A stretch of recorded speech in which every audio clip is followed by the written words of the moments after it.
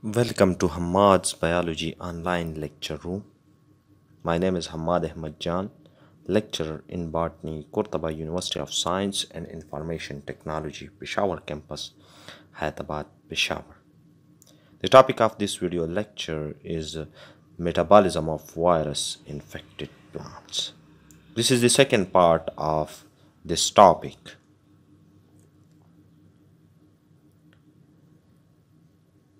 Number one, respiration.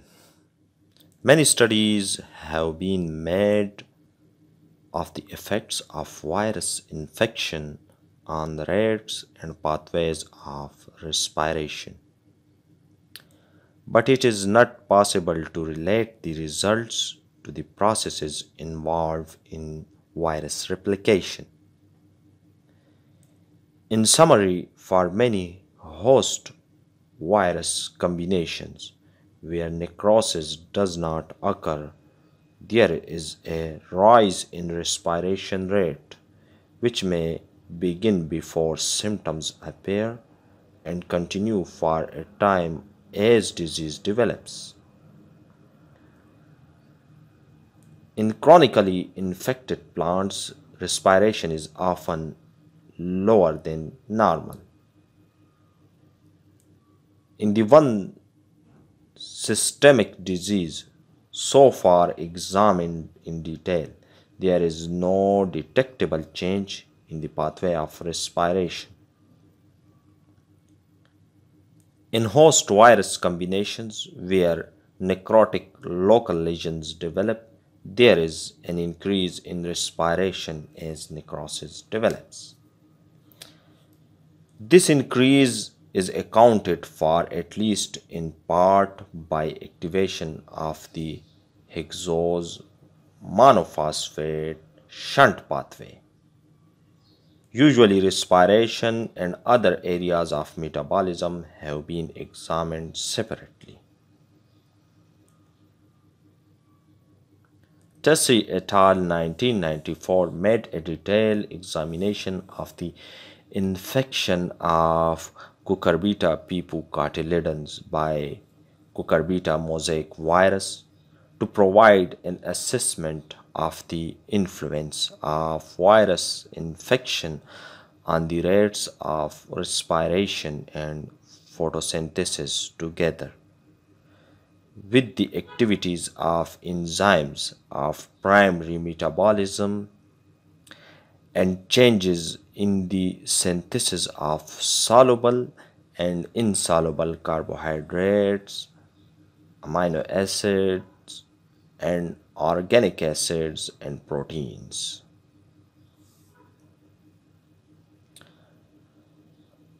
On studying whole cotyledons, Tessie et al. 1994 showed that the characteristic starch accumulation in early stages of infection is reversed in later stages, a decline that is correlated with a reduced capacity for starch synthesis, ADP glucose pyrrolase, and a rise in the capacity for starch degradation, total starch hydrolase, starch phosphorylase. Newly assimilated carbon was lost at a lower rate from infected cotyledons, and less was incorporated into structural carbohydrates. Phosphorylated intermediates, including organic acids, and more into soluble sugars, amino acids, and proteins. Later in infection, there was a marked increase in respiratory capacity and a substantial alteration in carbohydrate metabolism, with the capacity being stimulated for the oxidative pentose phosphate pathway.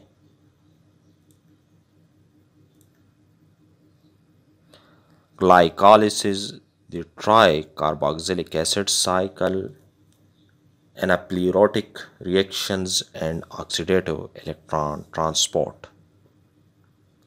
While there were no overall change in photosynthetic rate, infection either reduced or did not affect the capacity of the photosynthetic carbon reduction pathway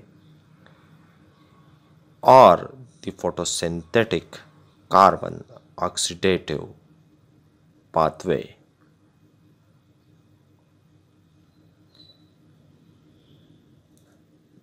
Number two, photosynthesis.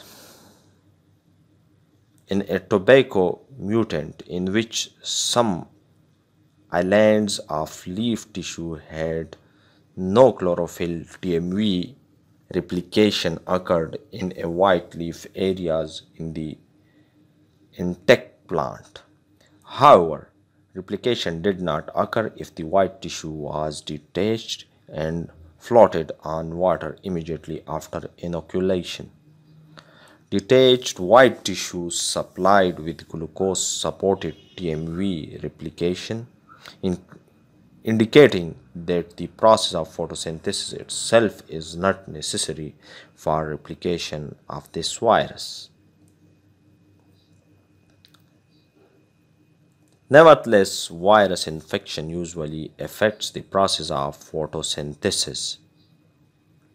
Reduction in carbon fixation is the most commonly reported effect in leaves showing mosaic or yellows diseases.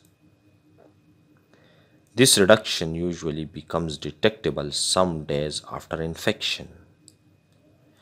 Photosynthetic activity can be reduced by changes in chloroplast structure, by reduced content of photosynthetic pigments or rubisco, or by reduction in specific proteins associated with the particles of photosystem II.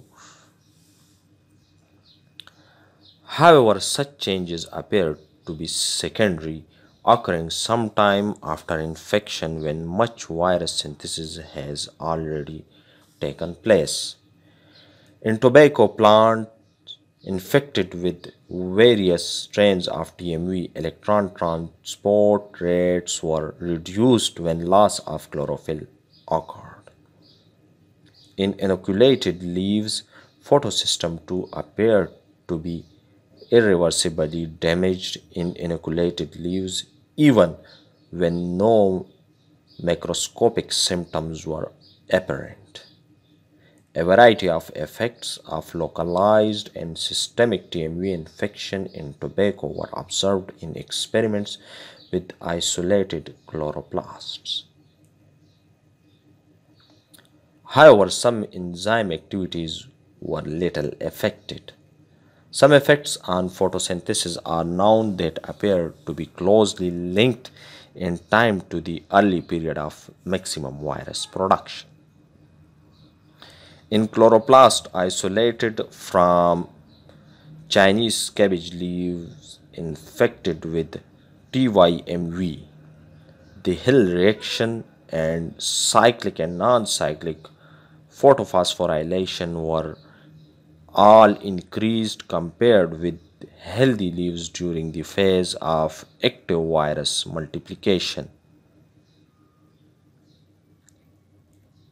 At a late stage of infection, photosynthetic activity was lower than in controls measured on chloroplasts isolated from whole plants.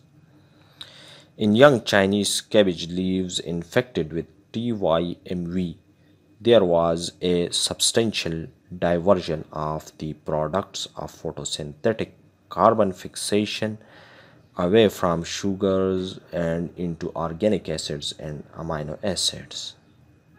This change was most marked during the period of rapid virus increase and rupture and returned to the normal pattern when virus replication was near completion. An increase in the activity of the enzymes Phosphenol pyruvate, carboxylase, and aspartate aminotransferase followed a similar time course.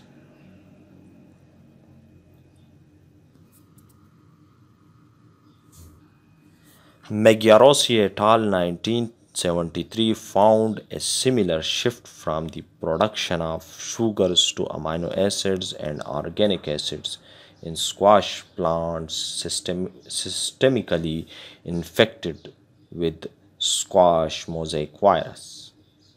They isolated chloroplasts from healthy and diseased leaves and showed that both produced a similar pattern of carbon fixation products and that the total carbon fixed was about the same. They concluded that the virus induced production of amino acids was taking place in the cytoplasm. The effects of infection by TMV and SIMV on the cressolation acid metabolism came in two orchid species are described by Izaguirre Mayoral et al. 1993. In both species, TMV significantly reduced CAM activity in leaves, and in one species, SIMV almost completely inhibited the diurnal change in titratable acidity. These changes were correlated with ultrastructural changes in chloroplasts of virus-infected leaves. In summary, during the period of rapid replication, virus infection may cause a diversion of the early product of carbon fixation away from sugars and into pathways that lead more directly to the production of building blocks for the synthesis of nucleic acids and proteins. The most general result of virus infection is a reduction in photosynthetic activity, but as shown in CMV infection of Cucurbita pipucotyledons, there may be no overall effect in the relatively early stages of infection. Any reduction in photosynthesis is likely to arise from a variety of biochemical and physical changes. The relative importance of different factors varies with the disease. Number third, transpiration. In chronically virus infected leaves, transpiration rate and water content have been found to be generally lower than in corresponding healthy tissues. The reported effects of over the first 1 to 2 weeks after inoculation vary. Results are difficult to compare and interpret because different viruses and host species have been used together with different conditions of growth and different tissue sampling procedures.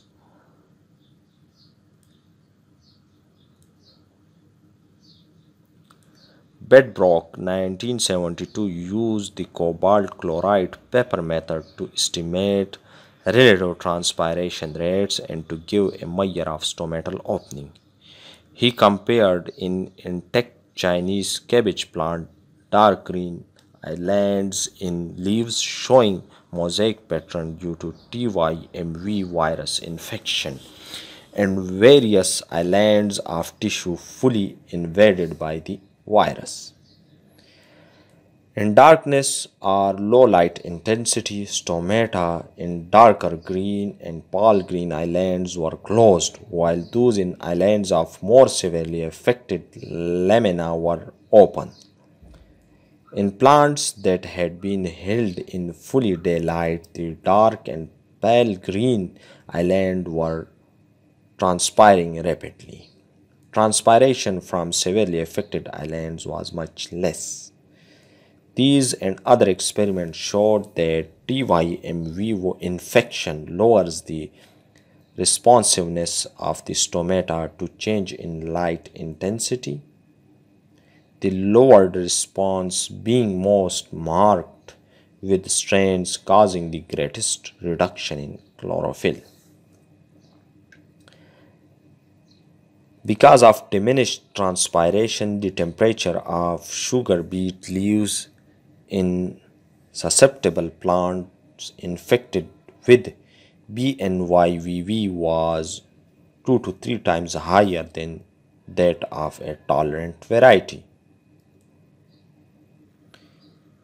Thank you for watching the video.